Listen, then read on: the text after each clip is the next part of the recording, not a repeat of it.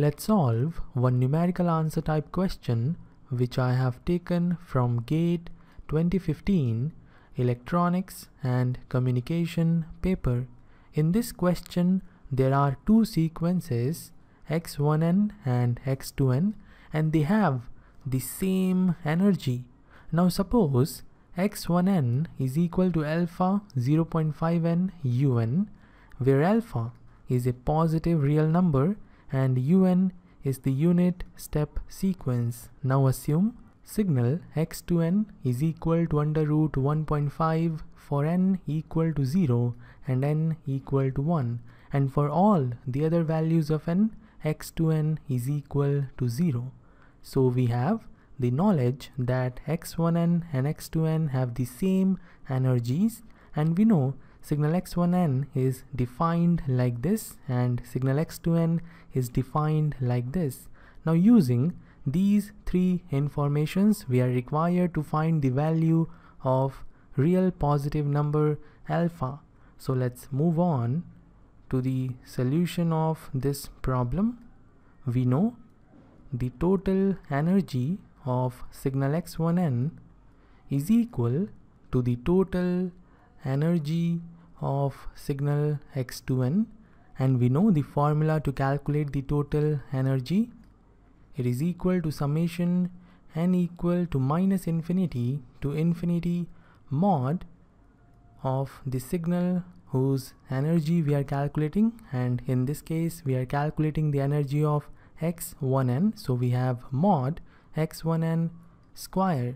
Similarly, energy of signal x2n is equal to summation n equal to minus infinity to plus infinity mod signal x2n square, and we know signal x1n is equal to alpha 0.5n un. So in place of x1n we will write this. Therefore in the next step we have summation n equal to minus infinity to infinity mod alpha 0.5 power n multiplied to un square. So this is what we have on the left hand side, and on the right hand side we will have summation n equal to minus infinity to minus 1 mod 0 square, because from this definition we can see that signal x2n is equal to 0 for all the values of n except 0 and 1. Therefore from minus infinity to minus 1 x2n is going to be 0. So we have mod 0 square.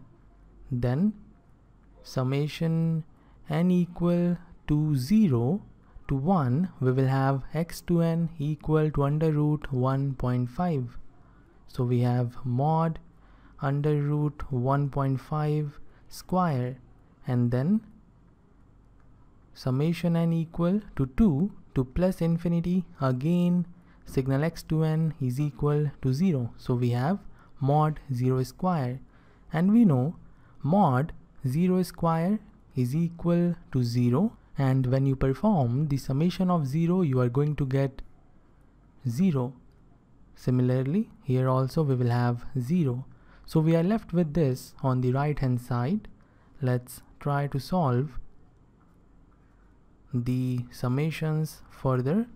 We are having un multiplied to alpha and 0.5 power n.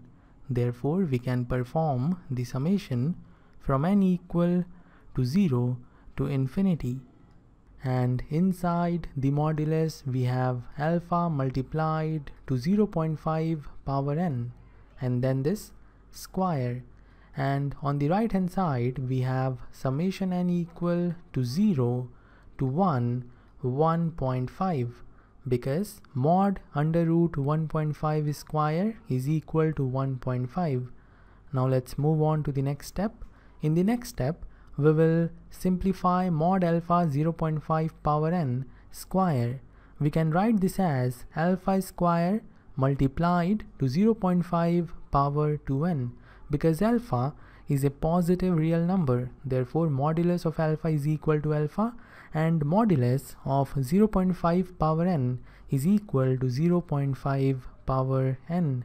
Therefore we have summation n equal to 0 to infinity alpha square multiplied to 0.5 power 2n, and on the right hand side we have 1.5 plus 1.5, because when n is equal to 0 we are having 1.5, this one, and then when n is equal to 1 we again have 1.5, this one.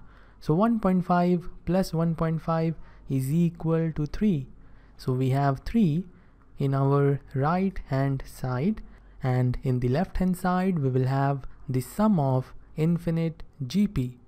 We can take alpha square common. When n is equal to 0 we will have 0.5 power 0, this means 1, plus when n is equal to 1 we will have 0.5 power 2, 0.5 power 2.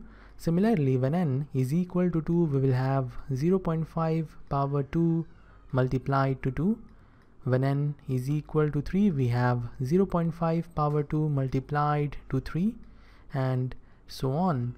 So this is what we have on the left hand side, and on the right hand side we have 3. You can see that we are having the common ratio equal to 0.5 square. If you consider this portion, the common ratio R is equal to 0.5 square, and as there is common ratio we can say that we are having the sum of geometric progression, and here R is less than 1 but greater than -1. This implies we can use the formula of sum of infinite GP, which is equal to A over 1 minus R. Now A is the first term, which is 1 in our case. Now it's not a difficult task to calculate alpha. We have alpha square multiplied to the sum of infinite GP, which is A over 1 minus R. This means alpha square is multiplied to 1 over 1 minus 0.5 square, and this is equal to 3. Let's simplify this. We have alpha square multiplied to 1 over 0.75 equal to 3. When you solve it, you will get alpha is equal to plus minus 1.5. Therefore, the answer is 1.5 because the question is numerical answer type.